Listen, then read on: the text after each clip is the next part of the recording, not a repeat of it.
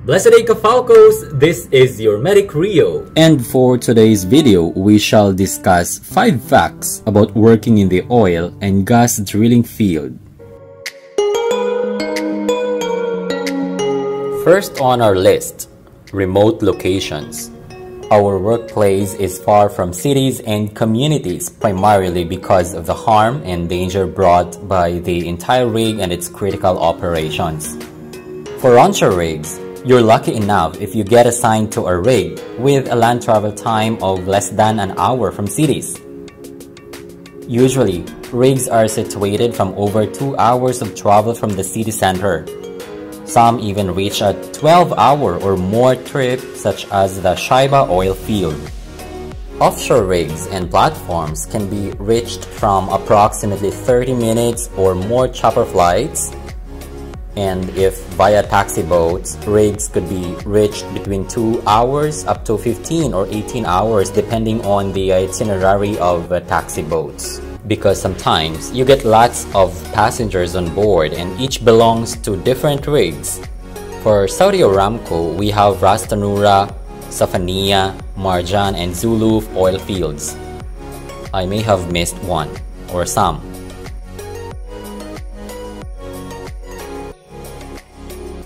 Proceeding with number 2, dangerous working industry. In this field, it is self-explanatory that we are dealing with oil and gas. In other words, at any time during drilling, gas releases are likely to happen and therefore, precautionary measures such as training and drills are required. Moreover, because of heavy machineries and equipment, noise hazards are present. Simultaneous critical operations from construction, lifting operations, welding jobs, working at heights, chemical mixing, and many more also add up to many accident risks.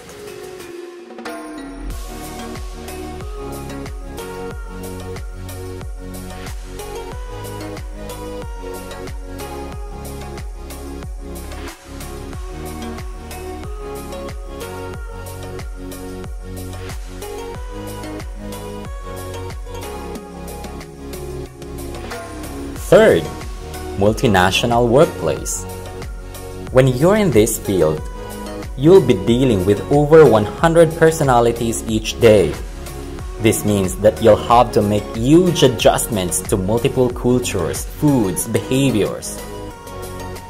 I can say that the working environment here will really put your anger and stress management skill into a test daily. I have met worst people in this field. On a good note though, you would also meet few inspiring people. Ay, nung umalis kami, kitang-kita ng mga kwan. Umalis kami, kumain dito. Dalawa, nung kasama tayo, tapos isa ngayon. Nung wala kami, hindi ko wala ka talaga.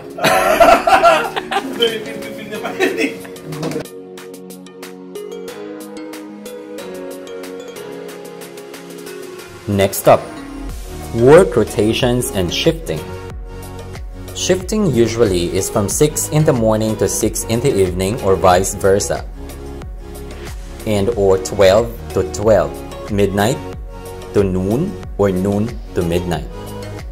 For work rotations, Saudi workers who hold positions such as rig manager, tool pusher, derrickman, floorman, rouseabouts, some drilling contractors give them a 28-28, 28 days on and 28 days off.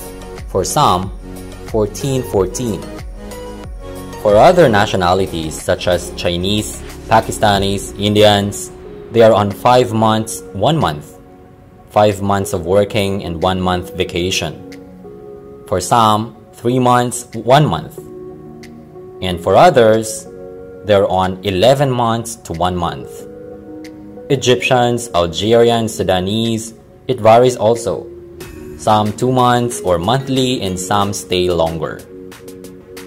For catering companies, their contract is every 2 years. For some worst, they go on vacation after 3 or more years of working.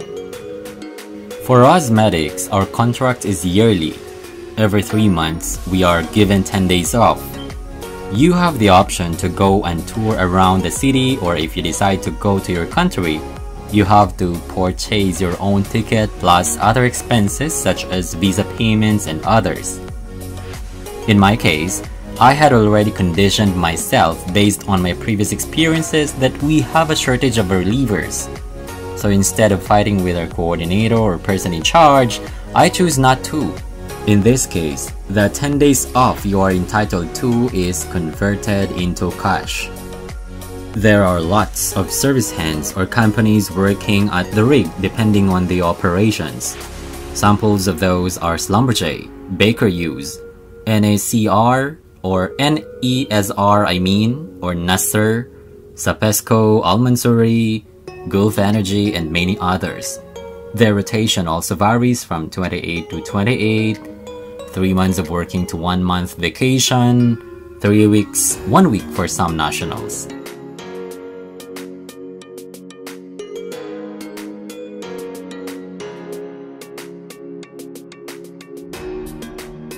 Lastly, the most exciting part, recreational activities and amenities. These also vary in each drilling contractor, but commonly, each rig has its own gym and TV room. Some have indoor sports equipment such as now on my rig we have for table tennis. Outdoor, you can do walking at the desert and enjoy the sand, the horizon, and the sunset view. Other workers also play football. They make a homemade net, for instance, and use flat ground at the main camp or at any area they can use as playground at least. For offshore, aside from treadmill in the gym, we use helideck for walking or running exercises. Other than this, of course, each worker has his own personal ways of managing their stress and in general managing their day-to-day living.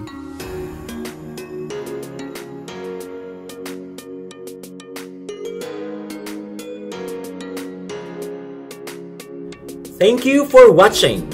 Adios and be safe.